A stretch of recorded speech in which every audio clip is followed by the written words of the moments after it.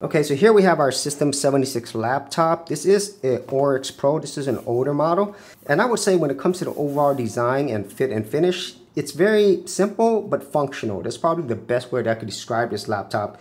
So on the back, we do have an AC power adapter, HDMI, and another type of display output. Over here, we actually have a micro SD card slot, USB, headphone jack, microphone, and then on this other side, we have two USBs and an Ethernet port. And so once I open this up, it's very, once again, functional and simple. And so the main reason why you would actually get a System 76 laptop is primarily for the entire System 76 ecosystem. You know, the people who work at System 76, they love Linux, they love open source, giving you freedom to do with your computer as you want to. So that is a really great thing.